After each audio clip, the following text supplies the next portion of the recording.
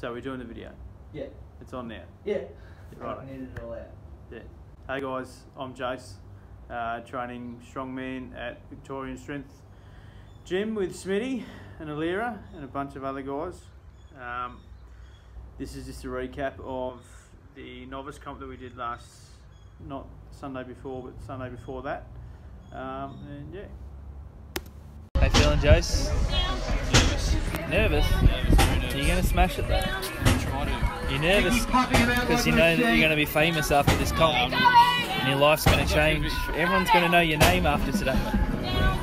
So this first event was a Thai deadlift. The Thai was 380 kilos. I don't know how heavy it is on the actual lift. Maybe 180, 190 lighter, heavy, I'm not sure. But this was the first event, and this was the one I was probably most confident about. But as you can see in the video, I sort of jumped the gun at the start there because I was so nervous. I wanted to try and get as many reps as I can in, obviously, because it's a max rep event. And yeah, I sort of just needed to take that second to adjust and yeah.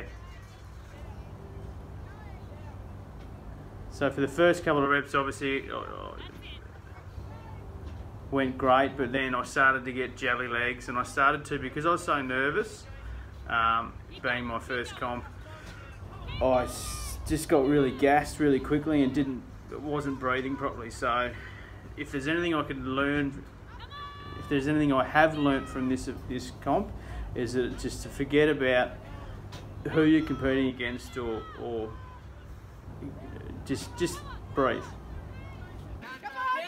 Good. Come on. Time. So this event here was the overhead push press. Bars 33 kilos, 220, so 73 kilos all up. This event I was a little bit nervous about. In training, I managed to get 10 reps at this weight. So going into comp, I was hoping that I could get a little bit more, and ended up with 15 reps. So I was really happy with that. Toward the end of the reps, I started losing a bit of technique, but with this in training in the next couple of months, I'm going to try and get to the point where I can actually get my shoulders far enough forward that I can rest the bar on my shoulders, so it gives me a little break in between.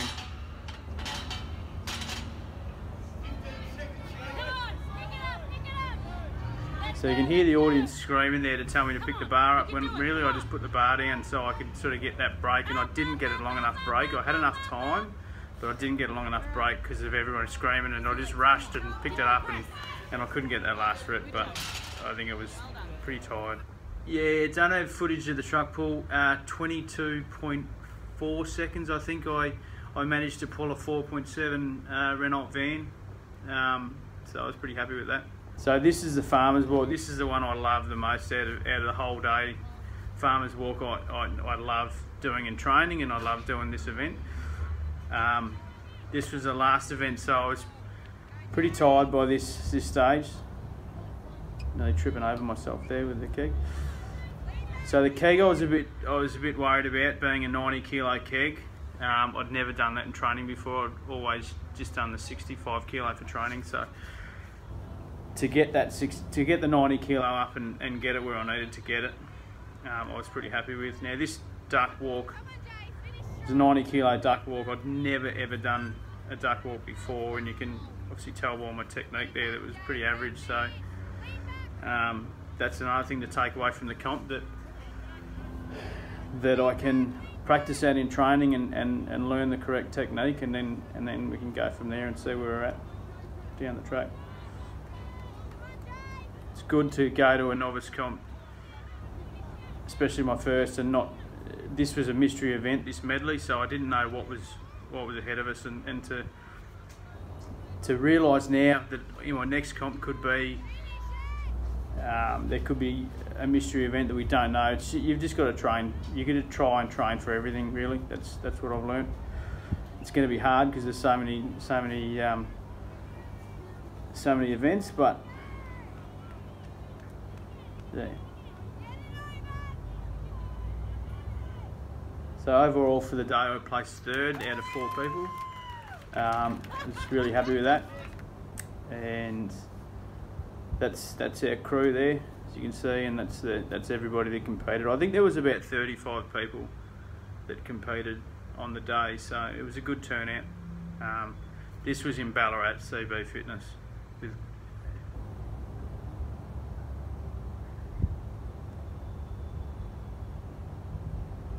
So yeah, us with our medals and happy snaps. Favourite part of the day was warm-ups. No, sorry. No, the favourite part of the day was probably the farmers right at the end. I love the farmers.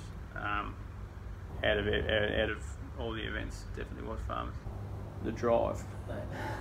The drive. The 2-hour drive to Ballarat and back. That was the least favourite part. Firstly, I could go into it not worrying about where I am, what position I'm in at that stage. I'd just forget about that. Try as best to calm the nerves, forget about everybody watching, and concentrate on the breathing and the movements, doing the correct movements. And that in itself, I would think, would hopefully get that extra rep that I would need to place 2nd or higher up.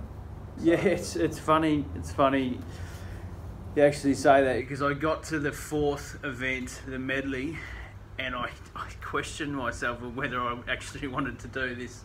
I wanted to keep going and do another comp, and it's you just got to, at the end of the day, you got to sit back and look at how everybody gets together as a strongman community and has a bunch of fun, and yeah, I think I'll definitely be doing other comps. I've got one planned already.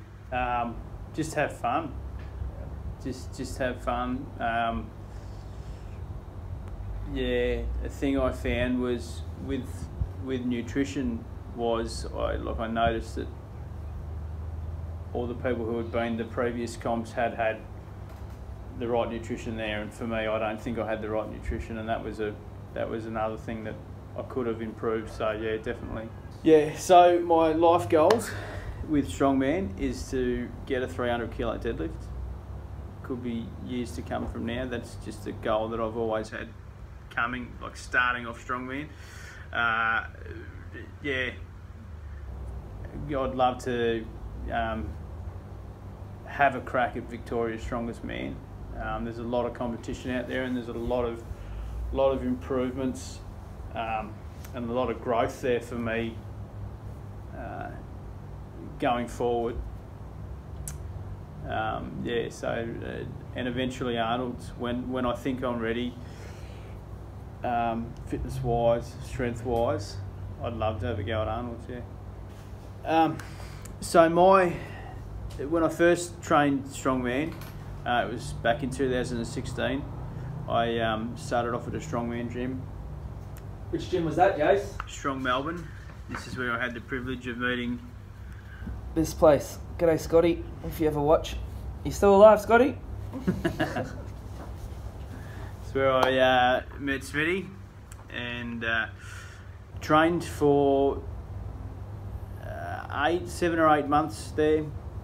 I started noticing improvements, getting strong, and then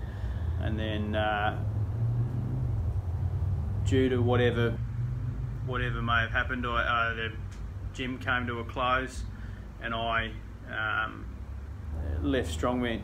Took 12 months off. I was over in the States, and Smitty was competing over at his event over there as well, and just yeah, saw some videos and it really sort of encouraged me to get back into the sport. So October last year, 2017, I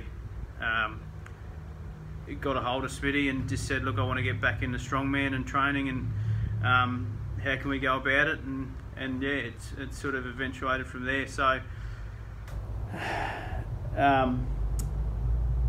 coming up to this novice comp, we sort of knew what the events were, so we had a little bit of time to sort of weight cut. It wasn't necessary for me to cut weight, but we just wanted to get a little bit down, which I was happy about. I started off at about 140 3.5 kilos and got down to 98.9 on the day, I think it was. So I was pretty happy with that. So yeah, just the month leading, or the month and a half leading, we knew the events, so we just trained hard for them, and the mystery was obviously you couldn't train for the mystery because you didn't know what it was. But I think what I'm learning as I go on training is certain movements and certain exercises. Doing one event can strengthen another event.